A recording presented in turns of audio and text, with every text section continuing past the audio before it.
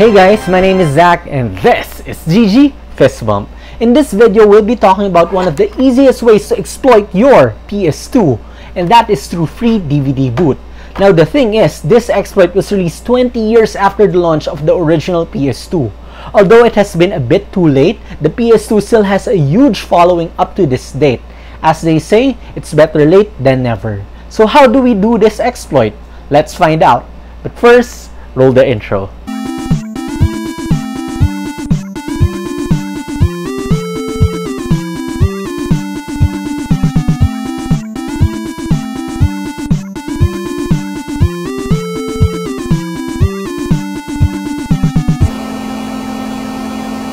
If you're new to my channel, it would really help if you would click on subscribe, then hit on that notification bell to stay up to date with my latest videos. I do gaming related reviews, tutorials, documentaries, and gameplays. So what is FreeDVDBoot? Basically, it is a PS2 DVD player exploit. If you have a PS2 Slim with a certain DVD player version, having this allows you to burn your own PS2 homebrew discs and play them on a console that has not been modified.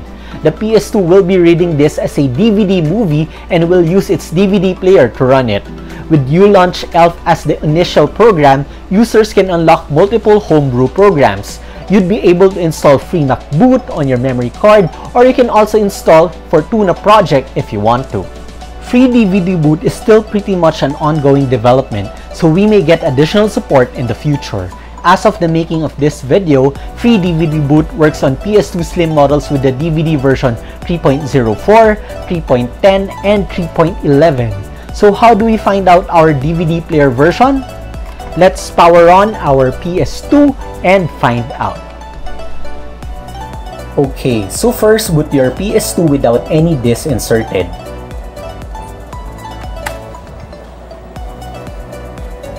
Wait for your PS2 to load its menu. Afterwards, press on triangle to identify which DVD player version your console has. As mentioned earlier, you should have DVD player version 3.04, 3.10, or 3.11, and I have 3.10G over here. The exploit is still early in terms of support for different versions, so just check on the GitHub link, which I'll be placing on the description for more support. Hopefully over time, other developers from the scene will also contribute support for additional DVD player versions. So after confirming that you can indeed run FreeDVDBoot, head over to your PC and go to the GitHub page in the description of this video. Props to CTurt who made this exploit possible. Okay, so in the site, you can find the text of the tutorial there if you want to read it. We've already done step 1, which is to identify the DVD player version. So afterwards, just go to the pre-built ISOs folder and download the ISO of your supported DVD player version. If you have 3.04, download the 3.04 only, all regions, English lang.iso. If you have 3.10, you can go to the 3.10 ISO, and if you have 3.11, you can go to the 3.11 ISO.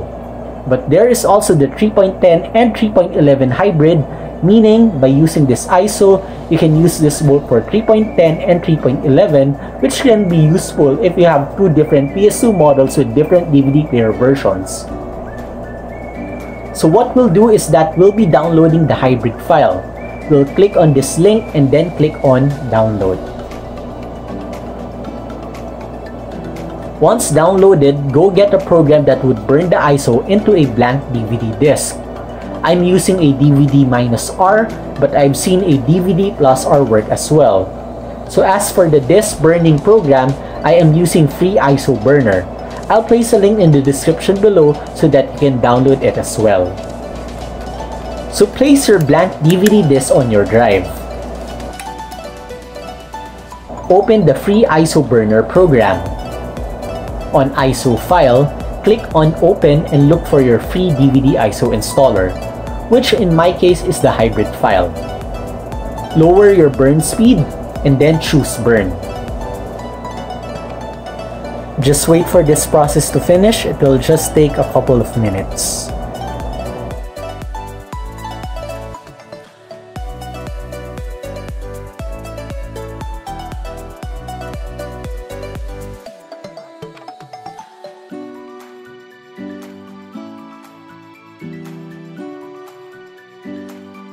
Close and then eject the DVD. Head back to your PS2 and run this disk.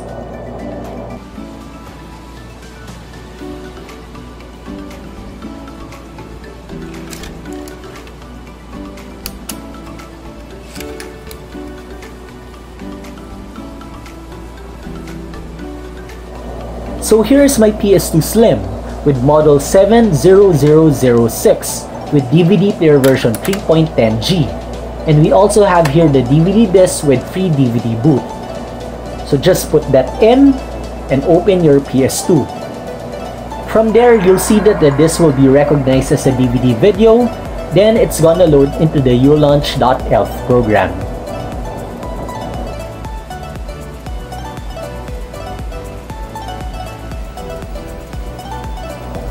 Okay, cool. So now you can navigate to your memory card, which is labeled MC, or you can go to your flash drive, which is labeled as MAS. And from there, you can use this as an entry point to easily install free Mcboot from your USB to your PS2 memory card, or perhaps put Fortuna Project on your memory card. At this point, let's try installing free Mcboot. To install free Mcboot, you must have a PS2 memory card and a USB flash drive. The process is pretty much the same from my previous video, how to install free Mcboot on PS2 memory card to play games via USB. We just use a different method to run the exploit, which in this case is FreeDVDBoot. So to install free Mcboot, insert your flash drive to your PC and download this free Mcboot installer package. This is version 1.95. I'll place a link in the description below. After download, all you have to do is to copy all the contents to your USB flash drive.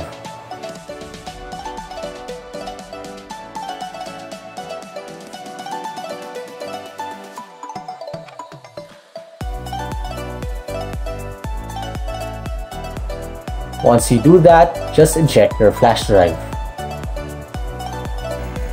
Okay, so let's just take a quick look at our PS2 memory card. As you can see, there is no data inside. So let's just go back to our PS2, insert your FreeDVDBoot disk,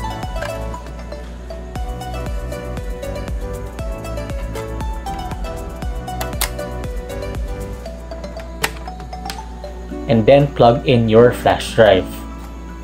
Power on your console.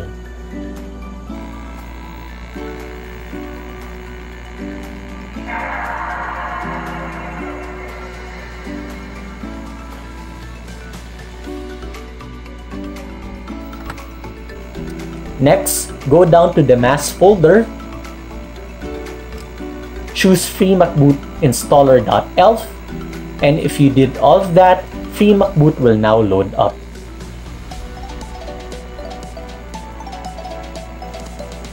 Now let me explain all these.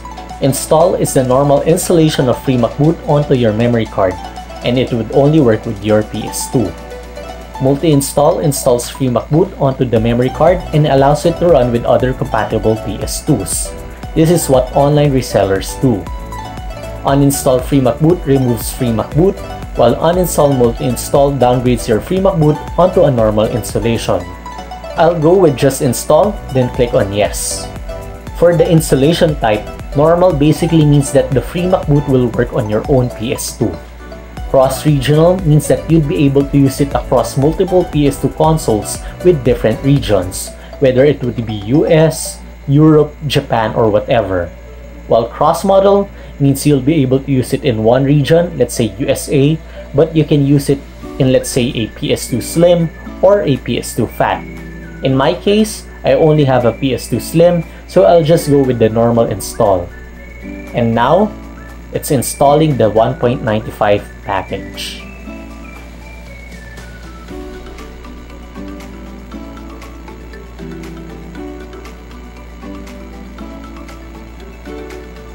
Now the thing with this package is that it doesn't install all programs inside the package right away.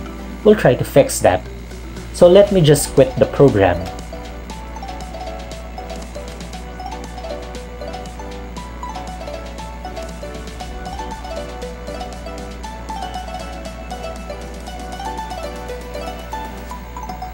turn off your PS2 and remove FreeDVDBoot.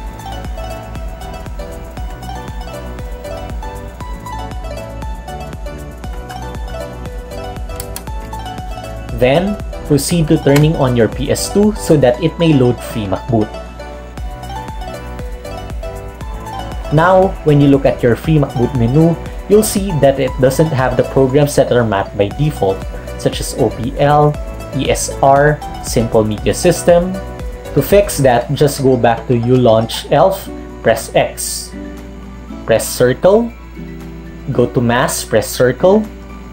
Go to Install, press Circle. Then go on to the boot folder. Press R1, then click on Copy to copy the folder. Then, keep going back by pressing on Triangle. Go to Memory Card 0. And then, click on R1 again to paste the boot folder. Since there's already a boot folder over here, just overwrite it with your copied folder. After that, you're done.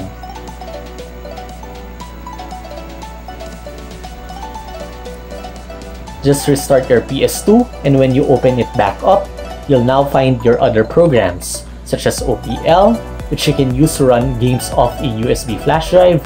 You have ESR, SMS. You can also add more programs if you want. So that's about it. You now have Mcboot on your PS2. And with that, I think we're done. If you found this video helpful, interesting, or entertaining, please leave a like and subscribe to my channel, then hit on that notification bell for more content just like this. Again, I am Zach, and this is GG Fist Bump.